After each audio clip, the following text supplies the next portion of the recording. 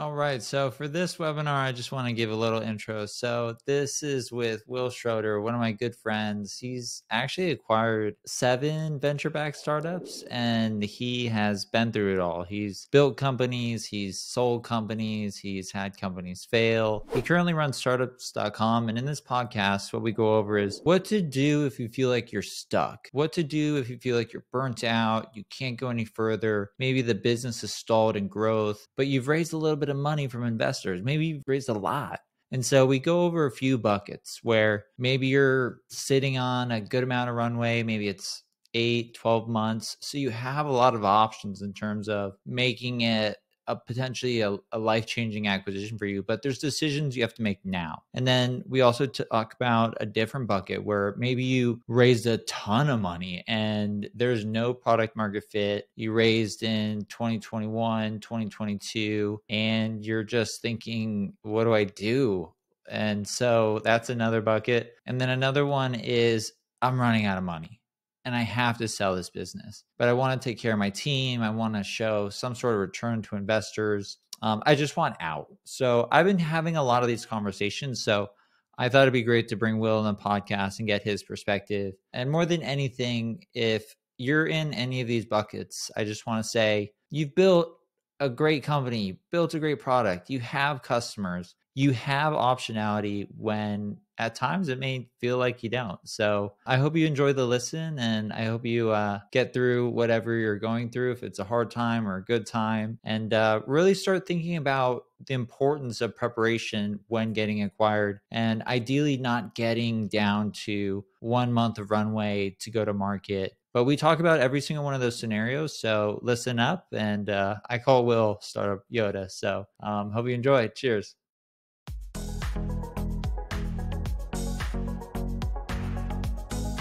All right. I'm here with Wil Schroter, the founder of startups.com, who is a good friend of mine, the man, the myth, the legend. How you doing, Wil? What's going on, buddy? It's glad to be here. It's good to chat. The last podcast we did was candidly one of my favorites, so I'm glad to have you back on here. But we got a different topic today. We're going to be talking about how to acquire venture-backed startups. And I guess to kick things off, do you want to give people just a quick introduction of yourself that may not know you? Yeah, sure.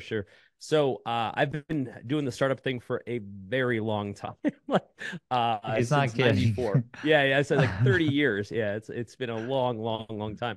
And I've done 9 startups. This is all I've ever done for 3 decades, nonstop. A few startups at the same time in parallel. Wouldn't recommend. And so in that time, I've basically gotten to live all of these lives, right? Not just through all my own startups, but I've helped thousands and thousands of other founders. Guys, you remember that's how you and I met. You were getting launched with. Hey, let me give you a shout out on this. So when I first launched MicroAcquire, now obviously acquire.com, you reached out to me on like day 2 of launch just to say what's up, give me some words of encouragement, and that meant a lot to me. Like it really of course, did. man. I don't think twice about it because I'm like, I didn't know you from Adam, right? And I was just like, hey, here's a guy with a cool idea. Maybe he needs some help, right? And we ended up becoming good friends from that. And so, but it happens all the time, right? Where I reach out to a founder and I'm like, hey, I think you need help. And honestly, guys, a lot of times when I reach out, it's because I think they're doing shitty. And not in your case. I'm saying but Is no, that but really why? Now I finally know. Okay. Yeah, no. Like, but I'll hear about a founder that's like, the business ran out of money or something like that, and I'm like, hey, there aren't a lot of people that are willing to reach out and help, right? It's easy to say, hey, they just raised a ton of money. Let me reach out and tell them how I want to get on their bandwagon. The real friends show up when they're the only person texting you saying, hey, dude, you need some help. And I'm always down to do that.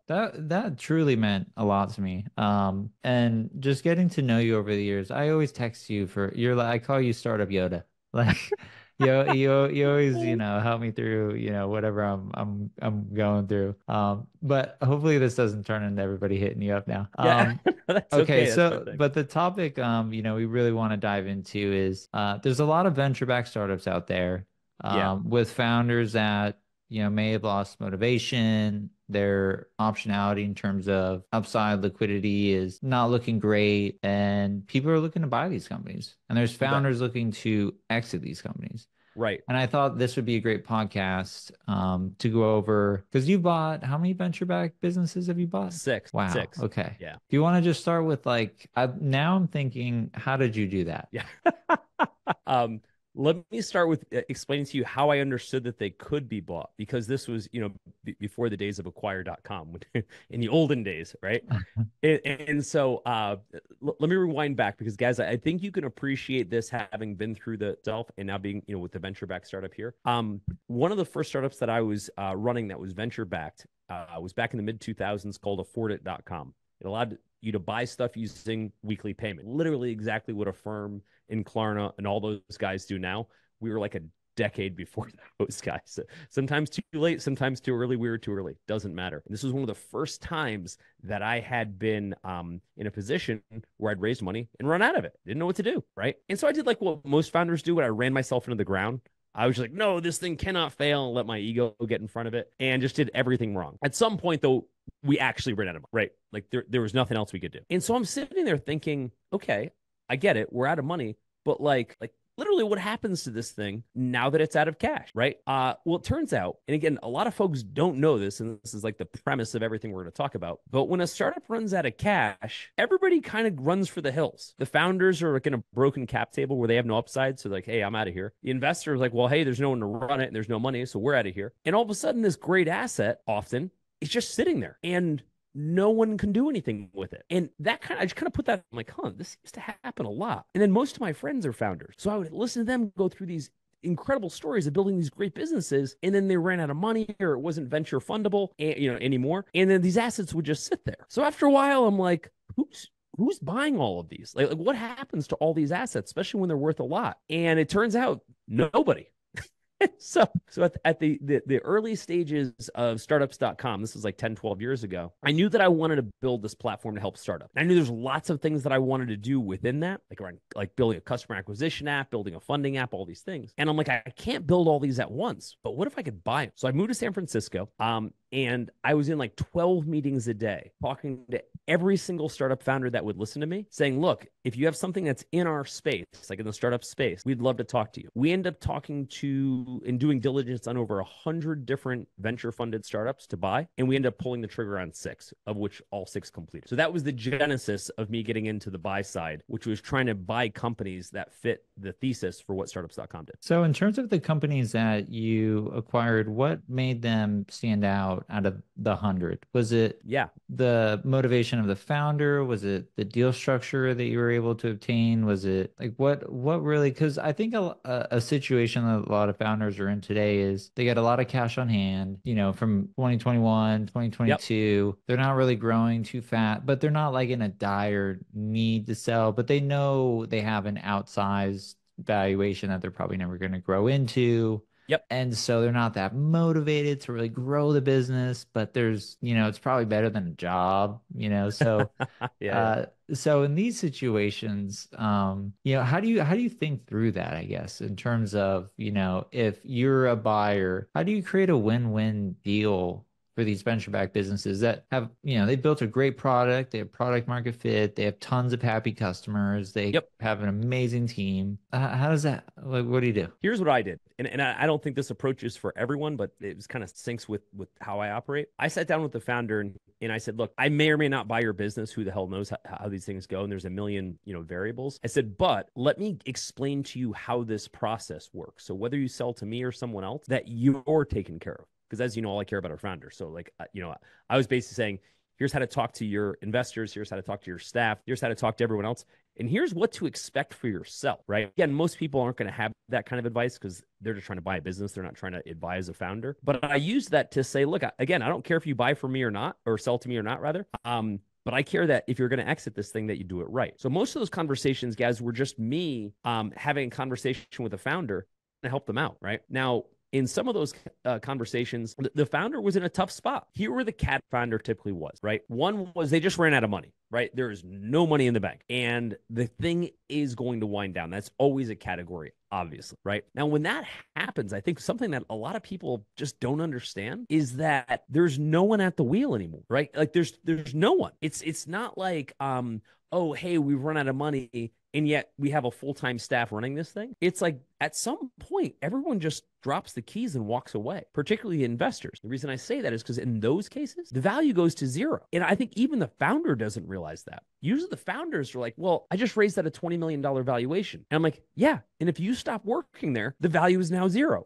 Like it works there. There's no value. And most founders don't get that. Does that make sense? It does. And I think if you've been following kind of like the data that's been coming out, like there's probably, I think I can't remember who put the report out. It was either Carta or Pilot, and there's a stat saying like 60% or 70% of venture-backed startups have like 12 months of runway left. I'd be shocked if it's even that much anymore. Yeah, like, so given the last 12 to 18 months. So we kind of have these two interesting buckets that I think people are looking at, and we've been seeing a lot of interest on acquire.com in terms of both on founders just saying, hey, this isn't going to work out for me. And then the other side, and I'm referring to, I got cash in the bank, we could go for a decade, but, it probably makes sense to just kind of, wind this one down or just sell the assets and go build something new. And then that was my second category. That's what I was going to say. Yeah. Yeah. And the second bucket is the one that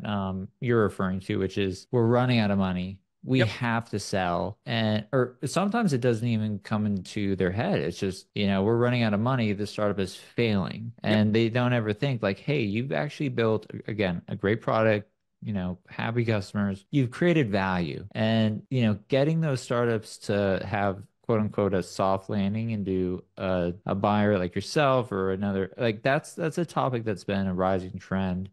So let me play like a theoretical situation. So let's say there's a founder out there that's in that situation. Sure. They're losing money.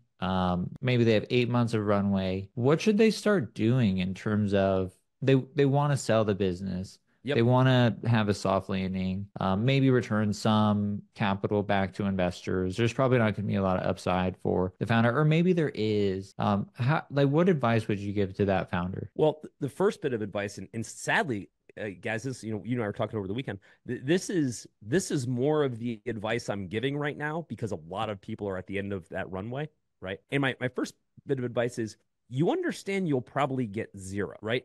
And the reason I say that isn't to be negative. It's just to prepare people, because what happens is 5 seconds ago, you raised a bunch of money and you were at $20 million valuation, $100 million valuation, whatever you were at, right? And psychologically, it's just hard to understand that could go from that to zero or some number close to it, right? Now, for most of the founders, they're like, I can't comprehend that because my whole life is in this. I told me all this money, that it was worth something. And I'm like, oh, that's awesome. It's great that you did that. And it's probably worth zero. Now, when I say that, zero sounds like such a finite number, right? It sounds like, well, how does it be exactly zero? I start with zero because I said, dude, the probability that you will find a buyer at the end of this is extraordinarily low, which is why I always then point them back to you guys, because you guys have, begun to change that equation. But think of statistically probability, how many things have to fall in place for an exit to occur, right? First off, you have to have something people want, which isn't necessarily always the case, but let's assume you do. Second off, the people that you would take it to have to be in a position to buy, which everyone thinks, oh, I've got this great asset, there must be a bunch of buyers. Not really.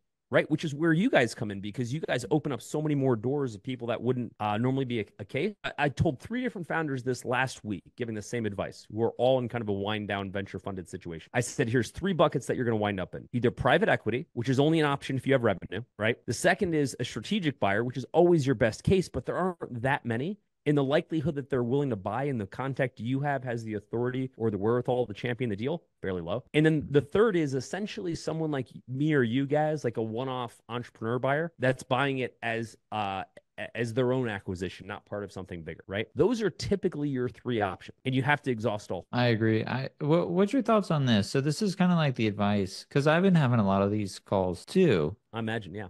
And they're painful because some are in dire situations, some in both buckets. Like, hey, I have a lot of like cash on hand, but we're not growing, and all my investors are yelling at me. And then also we're running out of money, and again, I just want to move on. Everyone just in these 2 situations, they understand. And just for listeners, when I say optionality, what I mean is that big exit that you dreamed of when you raised the money. it's gone. It's Right. it's very unlikely to happen. And I Happens just all the time. also I also want to just mention, Will, and we both know this, but and that's okay. Because Yeah. statistically, when you like acquire.com, we're venture backed. Statistically, to reach venture scale, you have a 0.01% chance of success. So Right. you have to be a statistical outlier to succeed. So you're not a Yep. failure. You haven't done anything wrong. That's just how startups go. You win some, you lose some. And sometimes the advice I give is the number one thing you don't want to waste more than capital is your years of your life. Yeah, absolutely. It,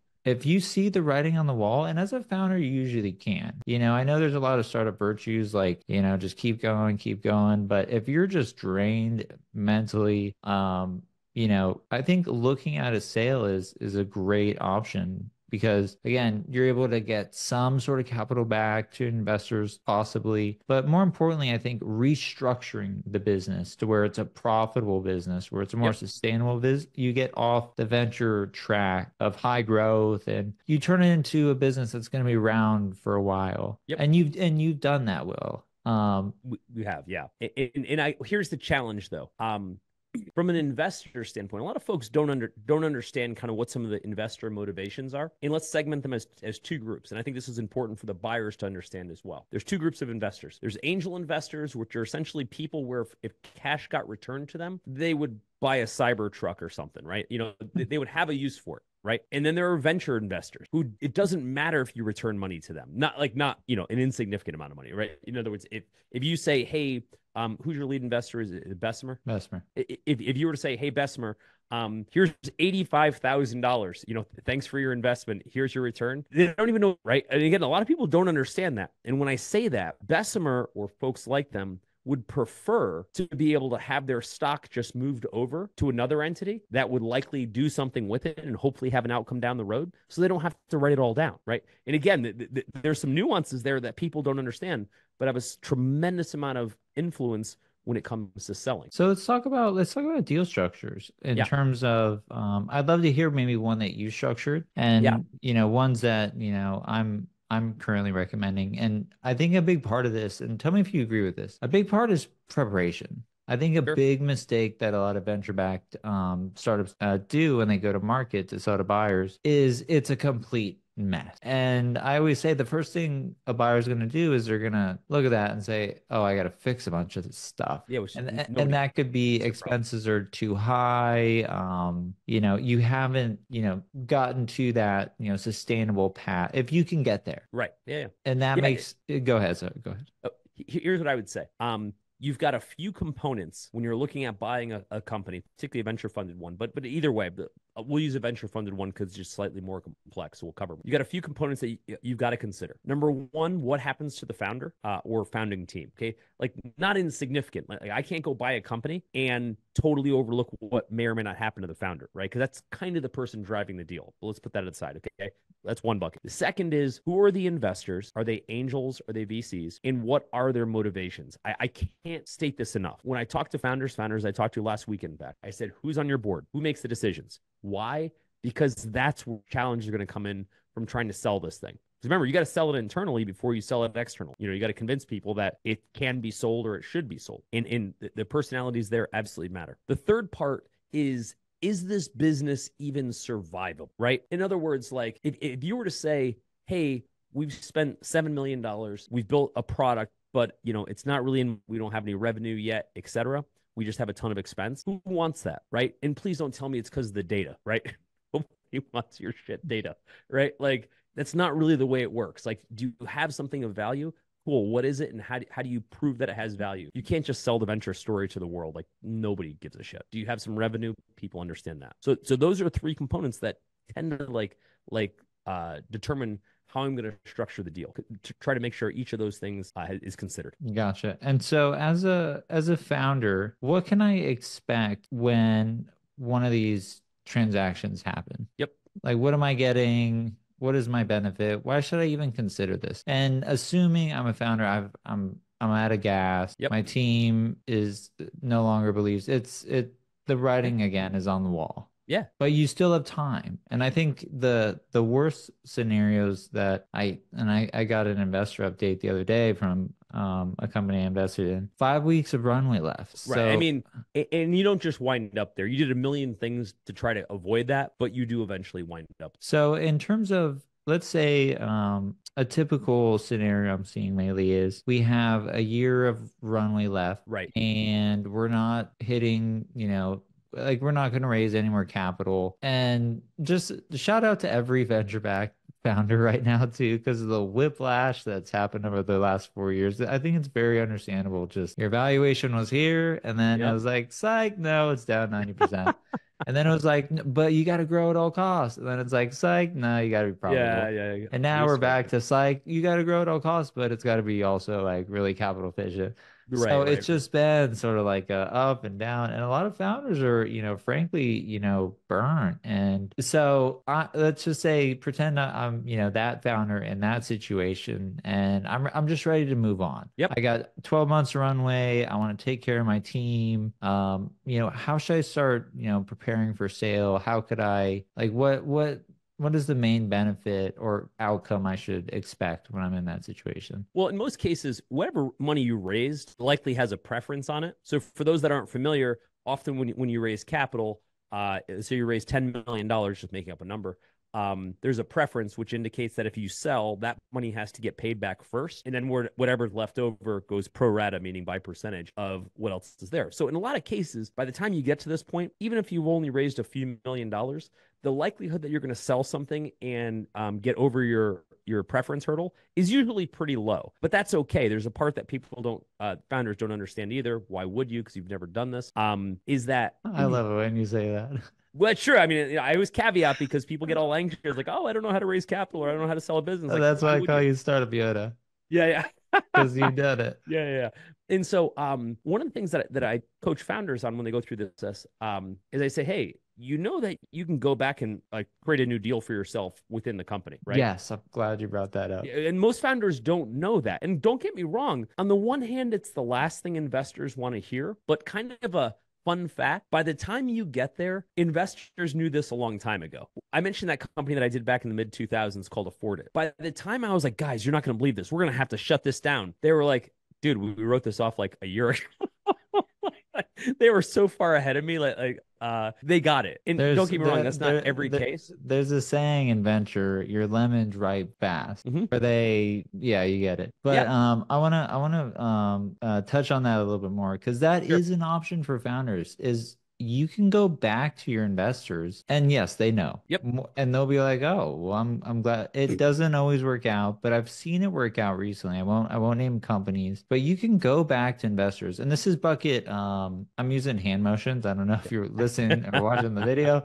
But let's say you have a lot of cash on hand. You can actually go back to investors and just say, "Hey, we raised a lot of cash. We want to, adjust this business to a profitable, sustainable business. And we want to renegotiate and give the money back and restructure the business to where it's a sustainable business. It's not, bloated with employees, Yep. huge marketing budgets." That's also an option. Would you agree with that? Yeah, in the playbook that I usually hand a founder that works pretty effectively. First things first, you do not want to go back to your whole board, so to speak, and have this conversation No, as it you as a you talk you, presentation at a board meeting, right? you talk Not the way to to go. you needed a friendly. Yeah, yeah, exactly.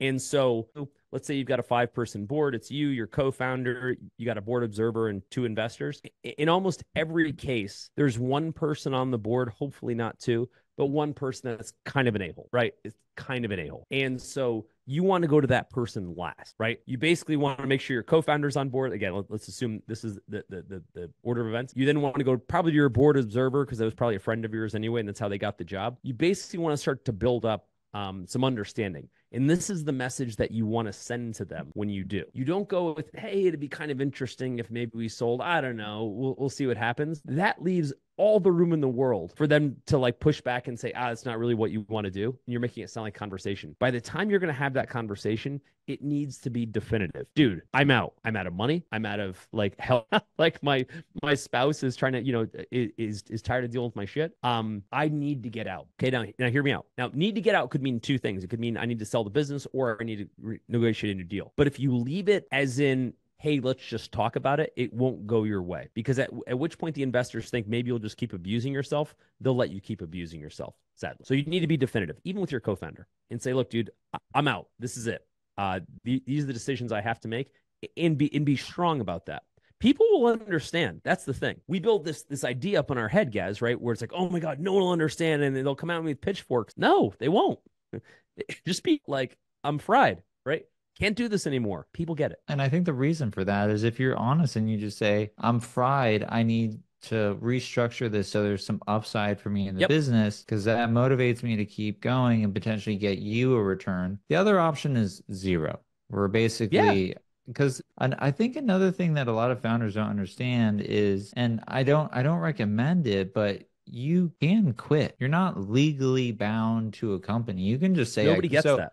I love your advice in terms of just like, because the person who wins a negotiation is the person who carries the least. Yeah. Maybe not the right quote for this conversation, but if you're in that situation where you're feeling stuck and you see no upside in the business and you don't even know, like you could start something new and be super excited. But if the business was structured to where you had more upside and you were able to renegotiate that. Again, doing it firmly and just Yep. telling investors like, this is what I need to keep this business going. And Yep. that also benefits investors too, because you both get aligned on just the reality of the business. And really Yep. what you're doing, in my opinion, and I'd love your thoughts on this too, Will, is you're really just having a candid conversation about what's really happening. You And have they're to. and they're thinking about it too. They're Also, guys, when you and I are laying in bed at 3 a.m. thinking about this stuff, like staring at the ceiling, that's when I wake up. yeah, actually is You when I know wake up. that. Yeah, yeah, yeah.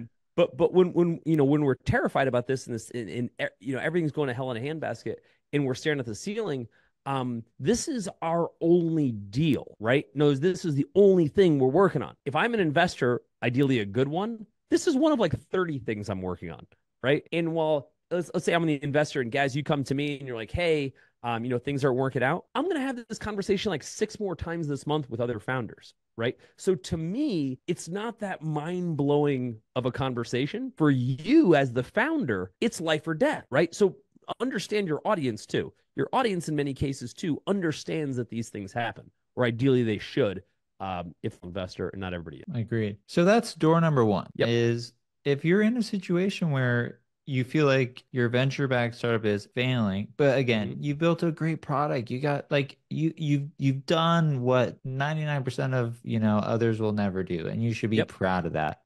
That's an option is you can renegotiate your valuation, your ownership. Yep. There's a lot of options there. And what you do Maybe is you tie, sorry, guys, I was gonna say you tie it to milestones. You say, look, here's a new deal. Here's where it benefits me. Here's where it incentivizes me. But here's where it will incentivize you long term. And you have to start with right now, your option is zero. You can't be like, oh, I know we raised at 50 million, but like, this one will only get you 5. You'd be like, dude, you invested however much you invested. Sadly, it's gone. We're starting from zero. This is how you recapture from zero, not here's how you make the best of a $50 million investment. That just, it doesn't exist anymore. It's like, you invested in FTX back in the day and you're like, but I put 50 million in. Yeah, it's gone. Right? It doesn't matter how you felt about it. It's gone. And so you have to start, even for yourself as the founder, with that mentality so that you can build up a new version. Because if you keep trying to base it off on what was, you can't win. There's actually no way to kind of rebuild that history because that moment in time doesn't exist anymore. Yeah, I'm really glad we touched on this one. I want to move on to the buckets for I'm just done. I want to get out. Yep. But there's a lot of great businesses where the founders they're passionate about what they're building, but Yep. the whiplash, the expectations, they're not meeting them. The upside, it's gone, and you can Yep. renegotiate something that aligns everybody where it could be a win-win for you and your investors. I'll give you some examples. So I can't go into specific details because some of these are under NDA, and I never want to tell another founder's story because I don't think it's fair to them. But one of the businesses we bought, I can talk high level. One of the businesses we bought early on was a company called Clarity.fm, right? And you're familiar with Clarity. Clarity is a marketplace where it allowed experts to be able to connect with people who needed to talk to them and essentially charge for their time. Right. Awesome. The founder of that is a guy named Dan Martell, friend of mine. Awesome, awesome entrepreneur. And Dan got to a point. Let's give Dan a shout out. I love Dan. Yeah, he's awesome. He's awesome. And you know what? The reason I'm using this example was because of how smart Dan. So in other words, like be like Dan in this case. Dan raises a few $1 million.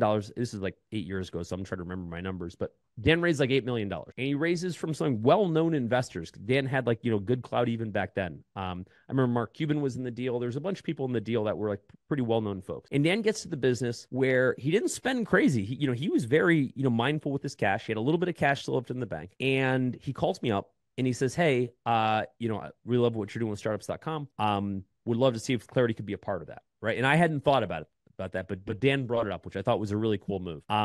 We sat down, we talked about where he was at. And here's what Dan said, and I'll never forget this. I thought this was just such a pro move. He said, "Will, I can keep running this business. I like the business. I'm proud of what we've built. We've got some cash in the bank. We've got revenue, right? But I can't go raise more money on this business because it's not going to be a venture outcome. And I'm not going to take people's money on a story that maybe even if I could sell, that I don't want to stand behind." And I just thought that was and so he had that conversation with his investors. He said, "Look, I like the business. It's got opportunity, but I don't think it's going to be like the $100 million plus exit. It's not." And so we have to look at the business for what it is now, not what we thought it could be 3 years ago. And so we ended up doing a deal with Dan where he got some stock, he got some cash, and we took over the business. Worked out great for Dan. His investors are now our investors, in our cap table, if you will, at startups.com. And if and when we go sell for $1 billion, those guys will all get paid. You know what I mean? So did you do a stock sale or an asset sale for that business? We always do asset purchases. We never buy the actual operating company. There's never any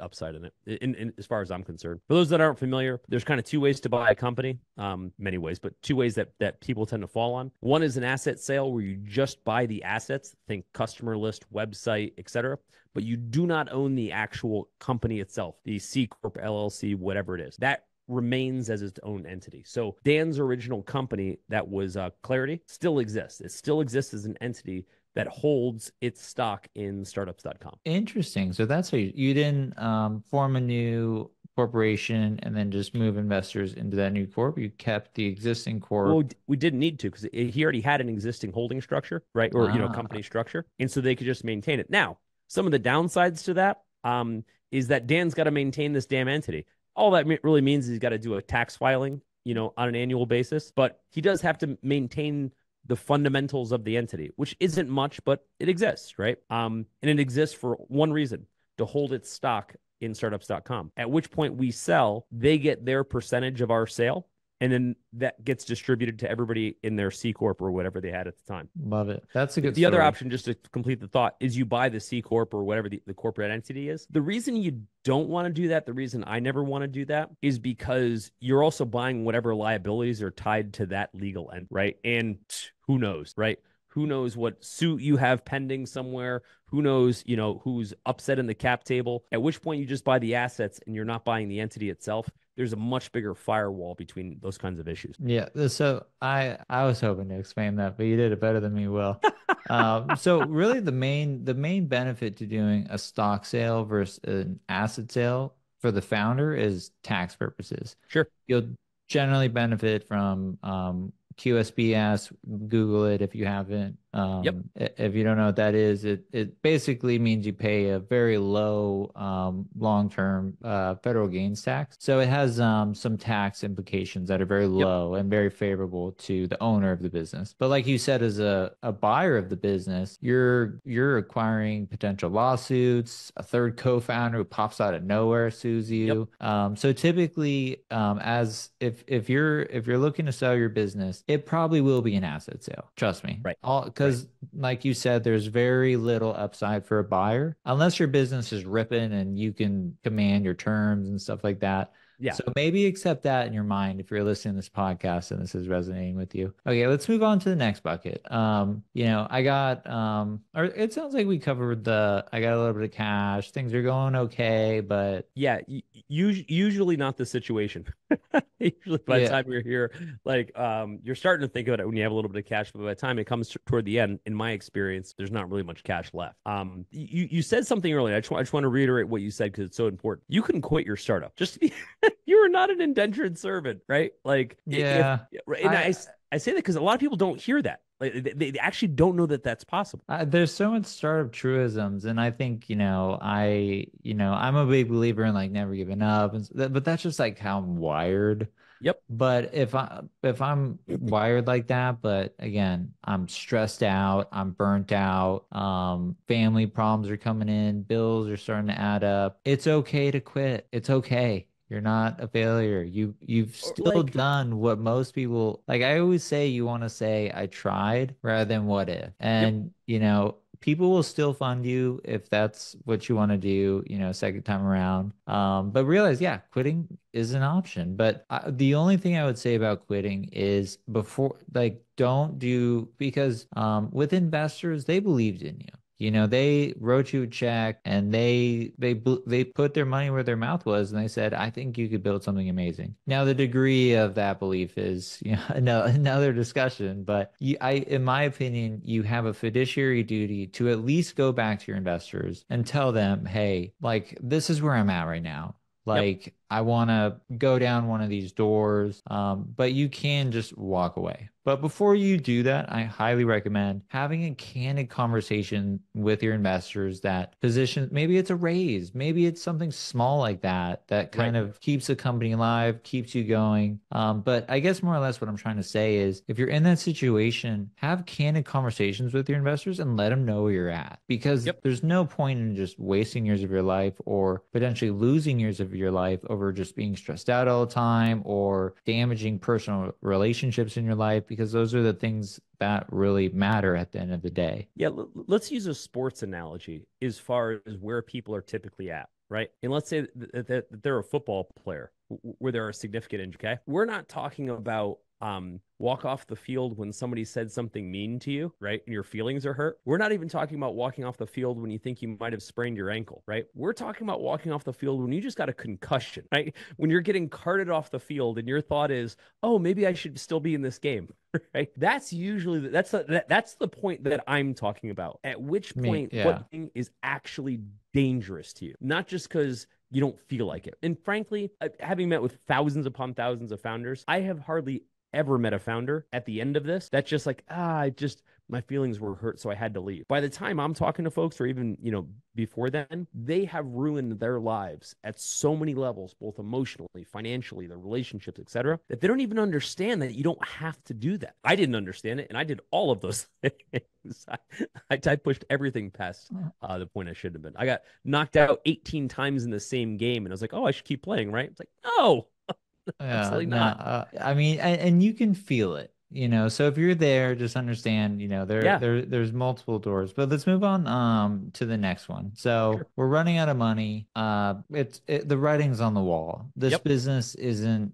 I either need to wind down the business, exit the business. Something has to happen because it's just a fuse on a bomb. Yep. But hopefully, as a founder, you recognize this ahead of time and you don't take it down to 4 or 3 weeks because you have employees you got to take care of Yep. where you want to make those I always say also think about your employees before your investors. This might be a little bit more controversial, but these are people that chose to work with you and spend more time with you than their families, believed in your mission. And Yep. I think you have a duty as a founder to take care of them. So Yeah, you want to absolutely. make sure that you have some capital in the bank to, number one, give them some sort of severance, help them find other job.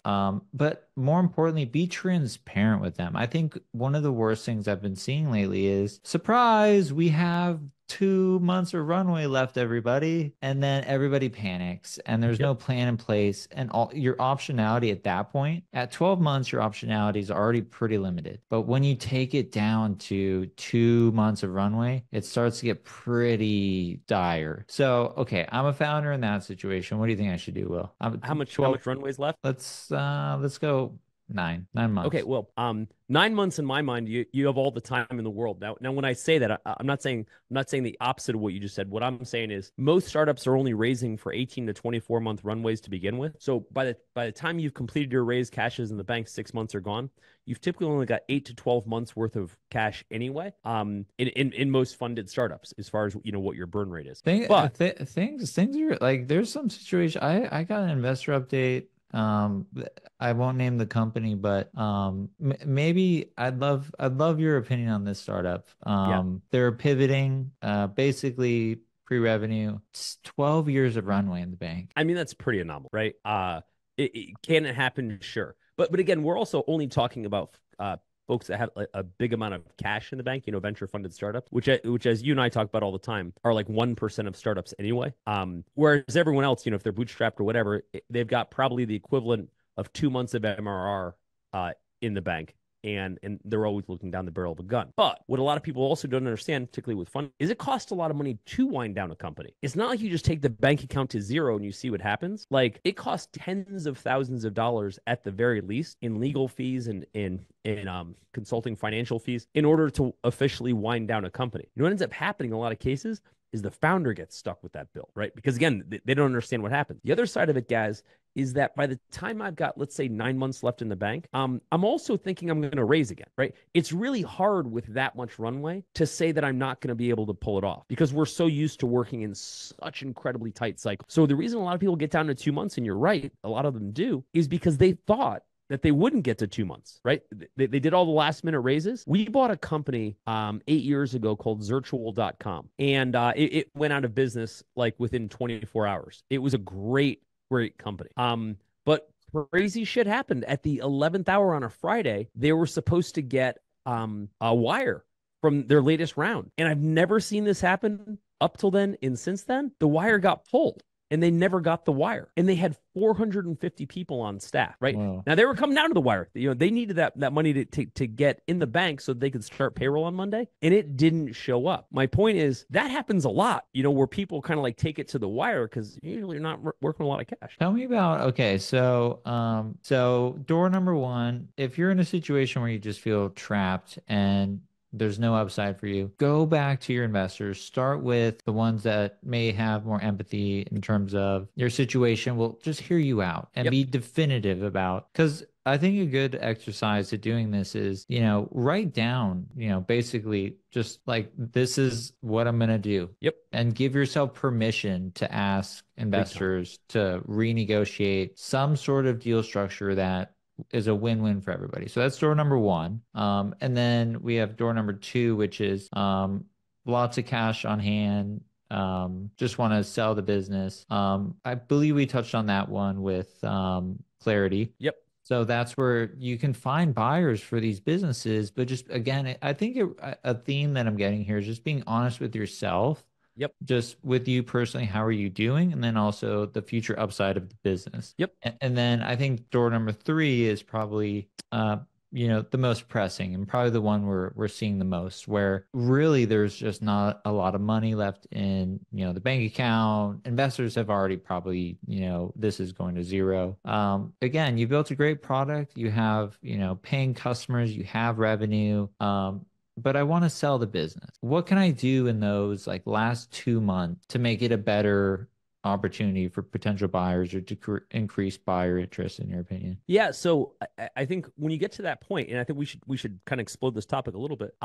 There are a lot of businesses that raise a few $1,000,000. They get to like, let's say 30 to 50K of MRR, right? And that's as far as they get. Now, guys, think about that. Let's say you and I started Acquire.com, right? We raised a few $1,000,000, and the business got to say $50,000 a month of revenue. And we have like 20 people on staff, and it's definitely not the kind of business that's going to support, say, 20 people. But we don't have to have 20 people. If we were to reimagine this business and it was just me, you, and a couple of contractors, this would be an incredible business for us, right? The reason I say that, guys, because this actually happens a fair amount where the founders are like, hey, it wasn't a venture. This is Dan Martell's story, right? It wasn't a venture funded business, lo and behold, but it's still a great business. And I think, that's what I was responding to you on Friday, saying, hey, man, I think there's a ton of really good businesses. And I hate it when people say, and you were saying this, hey, it failed. Yeah, that version failed, right? But like you keep saying, statistically, it was going to fail. There's a 99.9 chance that As soon as it's funded, it's a lottery ticket. correct.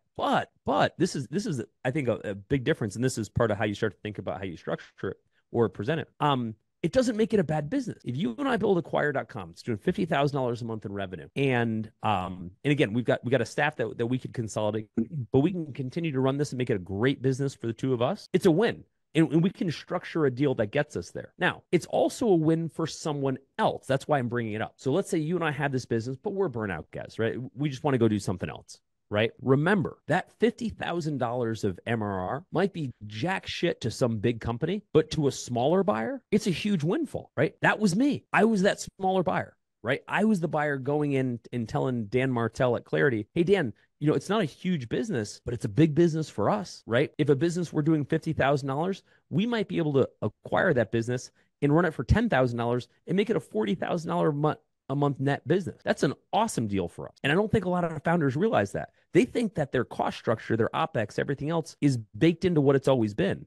They forget that asset in the hands of people that don't have that expense base could be a money machine. I completely agree. So this is the advice I've also been giving to a lot of founders is before you go to market, try and get your startup to profitability. And that's going to come with a lot of hard decisions. Yep. You're going to have to let some staff go. You're going to have to be really honest with your investors. And when you send that investor update saying, hey, like we're letting people go, we're basically going to cut costs until we're profitable. I think once you hit the mark of break even and profitable, that's when your buyer interest just skyrockets. Because what you've essentially done, do you agree with me? Startup builder? Yeah, 100%. Yeah. All right.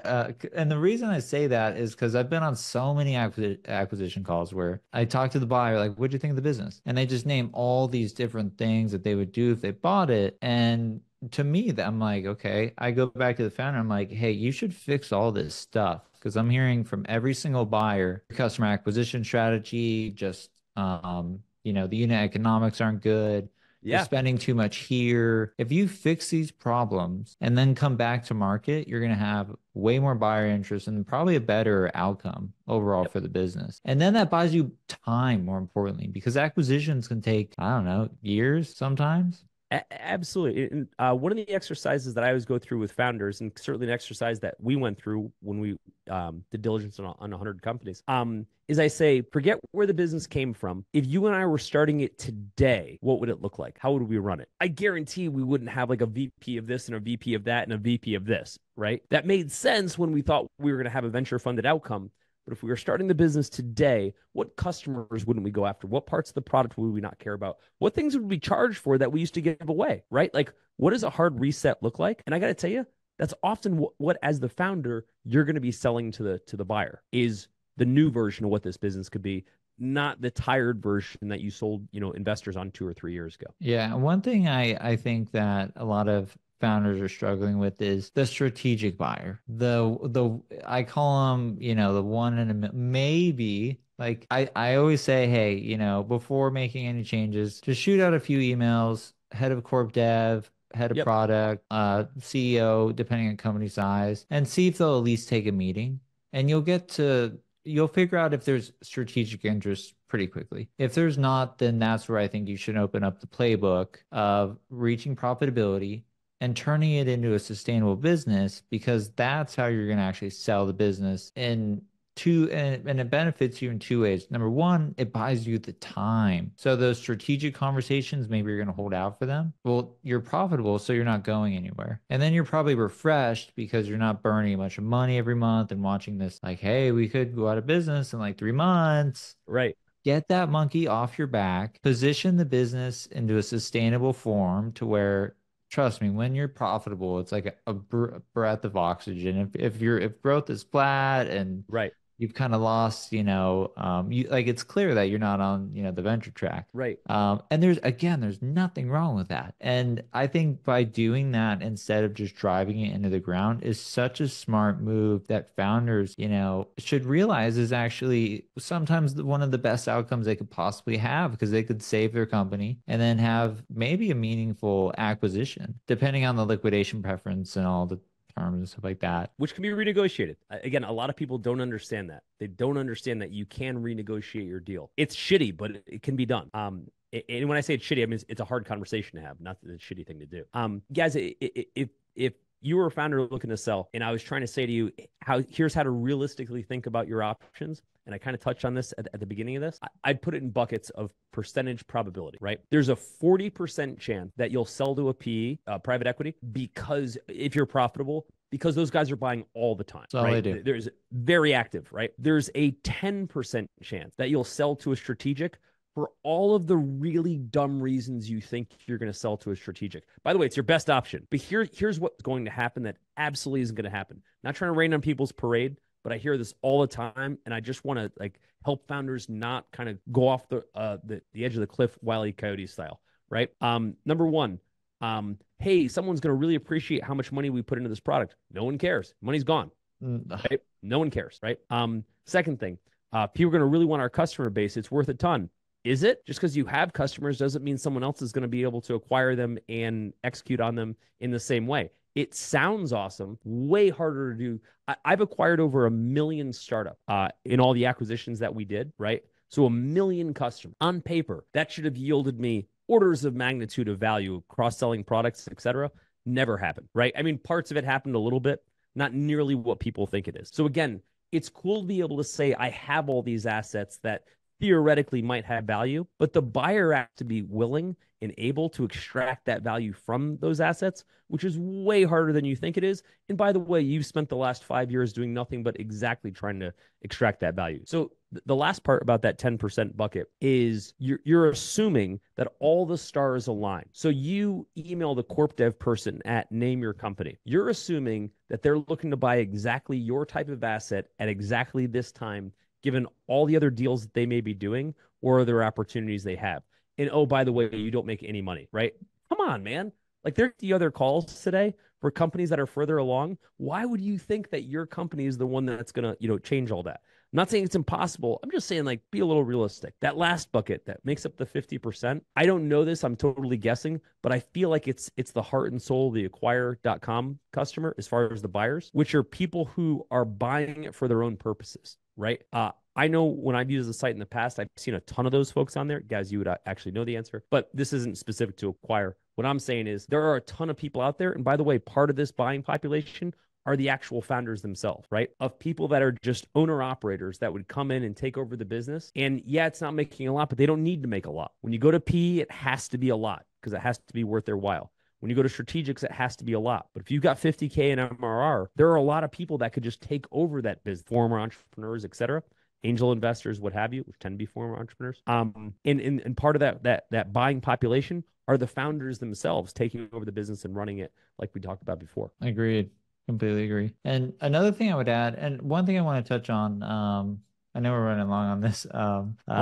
Let's give this 15 more minutes, but I want to talk about the opportunities for buyers. Because when I hear people buying venture-backed startups, there's such a tone of it's almost like vulture-esque. It's like, we're gonna come in, but like there's a group of buyers that I work with on a daily basis that understand these situations and will work with you on structures and how to position the business so you can get approvals from your investors, someone like yourself.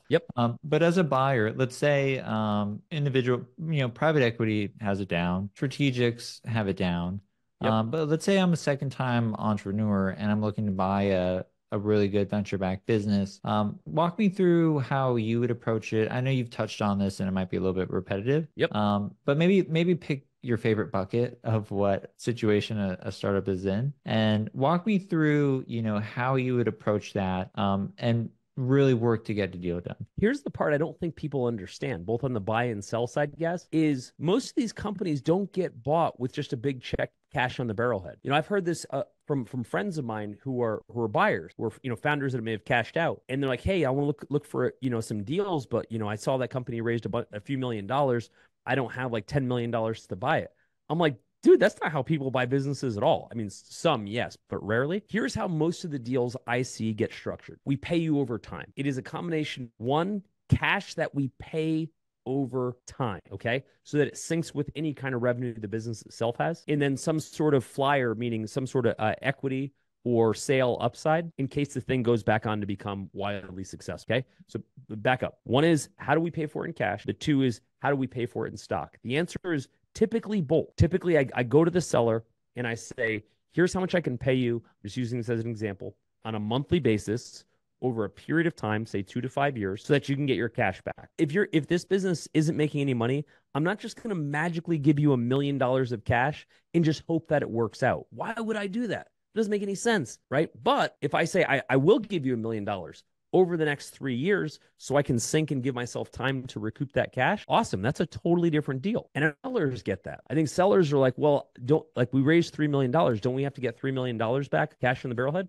Absolutely not. That money's gone. Any way you can retrieve that money. And now, again, there's two components. One is any kind of cash in the deal and or cash over time. And the second is some sort of equity deal. Here's what I found, guys. When we buy something, if I just come in with a cash offer, then that's all people see. If I come and I say, I want to buy the company, I'm just using small numbers, for $1,000,000, right? People are like, oh, I guess that's it.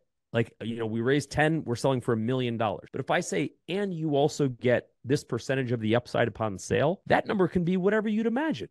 That could be $100 million in the future. If you don't keep that variable component, what I call kind of the lottery ticket in the deal, it is very hard to negotiate a cash purchase. Not for everyone, but it's an important part of the chemistry. You nailed it. That's what we're seeing. So I'll give you my verbiage on it. So let's say, you look at the business and you value it at 5 million bucks, 10 Yep. million bucks. So what you would typically, a structure that could be something that actually works for everybody involved would be 20% cash on close. So that would Yep. be, we're buying it for 10 million. Yep. Day of close, you get $2 million. And that's probably going to go back to your investors. So Yep. I think, again, going back to our previous, what we were talking about was accept that you're probably not going to get a lot. And again, Yep. that's okay because it's much better than just watching your startup crash and burn. And then you're stuck with a dissolution bill and all this. Like this could be a great outcome for you. So if you're in that situation and this comes along, hear it out. And then, okay, so we got 20%, cash on close, and then maybe, 70% is, or let's do 60% is seller finance. So Yep. I'm doing, 8 million. That's going to be seller finance, which essentially means I'm going to be making monthly or quarterly or sometimes yearly payments to you. Yep. So every month you'll get some form of cash back. And that's probably going back to your investors as well, depending on your liquidation preference. Yep.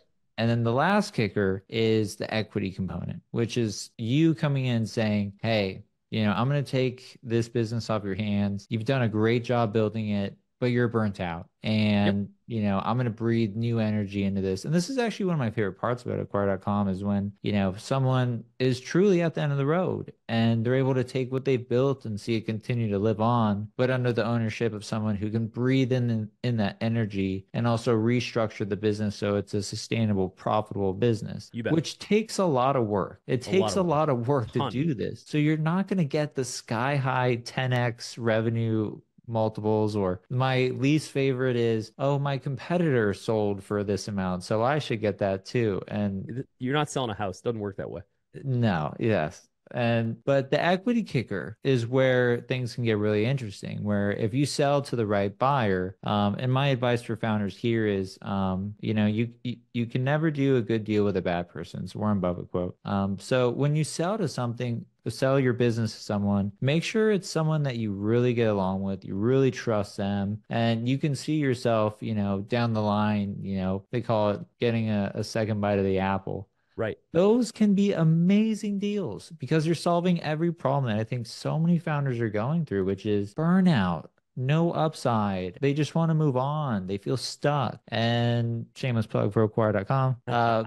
But we have buyers that can help with that. And then, Well, yeah, go ahead. I was going to say the other part that I tell people all the time, founders, no one will remember whether or not you made money on the sale, but everyone will remember that you sold. That's very true. Okay, so if you talk about a resume builder, a lot of founders don't think about this at the time. But when you say 4 years ago, I exited my business, people just assume you made money.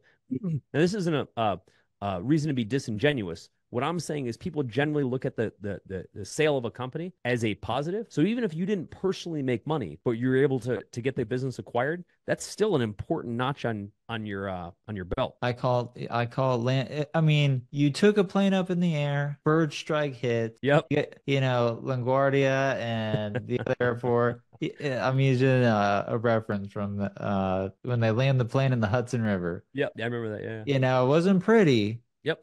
but they landed the plane, no one got hurt. Yep. That's a much better outcome than, again, just letting the startup completely fail, leaving all your employees, investors hanging. So you have optionality, when you feel like you don't, you really do. And I hope this conversation, Will, this has been awesome. Just kind of give some perspective. If you're in these situations, you do have optionality. It's just not talked about very much because all we hear Right. about is the winners and, the ones that are getting acquired for hundreds of millions or billions of dollars. But if you're in a situation where you feel stuck, burnt out, you don't see the upside, you're not motivated, hard to get out of bed, it's, hurting your Happens all personal the time. relationship, that stuff's serious Yeah, and it you is. have options. So, do you want to end on that note or do you have anything else you'd like to add? One thing I do want to add because I think it's a more positive note, but I also think I don't want to overlook this part because I think you even tweeted about it, and we actually just did a podcast on this that I think drops today, the startup therapy episode, and it says something to the effect of title was something to the effect of there's treasure in failed startups, right? And I want to remind people that just because operationally the startup didn't work out doesn't necessarily mean it's a bad asset. To put that in perspective, we've made a 50x return on our investment by buying what other people would call failed startup, right? And it's not even our business model. It's not like I'm building a company or something like that, right? It's just that every single time we bought one, it was actually an awesome asset that was everything you just described. Founders were burnt out or it wasn't on venture track or just it wasn't trending the way they initially thought. But I looked at that and I was like, okay, this is an awesome product that just has the wrong timing right now. And we're able to take those products and build great companies out of them. So again, it's not for everybody. It doesn't always work that way, but we've been at this a long time. And I can tell you, there's a ton of value in these startups. So, if you're a buyer out there and you're looking at, oh, this startup raised some money and it's not working anymore. Yeah, it didn't work for that moment. That'd be like dating someone and say, oh, they broke up with the last person. So I guess that person's undateable. Bullshit. That's why people get married and divorced again, right? Like, we found so many good deals out there. And I think on the flip side, for the founders that are looking to exit, remember that, yeah, maybe it didn't work for this moment, but there's definitely a second life to be had. I completely agree. Well, you're awesome. And I hope as many founders in this and whatever situation you're in, just understand there's always a positive outcome. And I think Yep. just, understanding them and really the sooner the better, Yep. because you don't want to get to the 2 week line because it makes everything just that much harder. But this has been awesome. Well, I appreciate you coming on the podcast. People want to learn more about you. Where can they find you? I know where to find you, but Yeah. So I live over at startups.com. As you know, I was thinking about just now as you're saying this, guys. Startups.com is where everybody goes to start, and acquire.com is where everybody goes to finish their journey, to sell their company. And kind of you and I are kind of bookending this process. But I've got a podcast called Startup Therapy where we talk about all of this stuff ad infinitum, that the personal side of building startups. And you can find me all over social at Wil Schroter, WilSchroter. right on. I'll put all that in the show notes. Well, Startup Yoda, always a pleasure chatting with you. I appreciate you, Will. Thanks, brother. Cheers.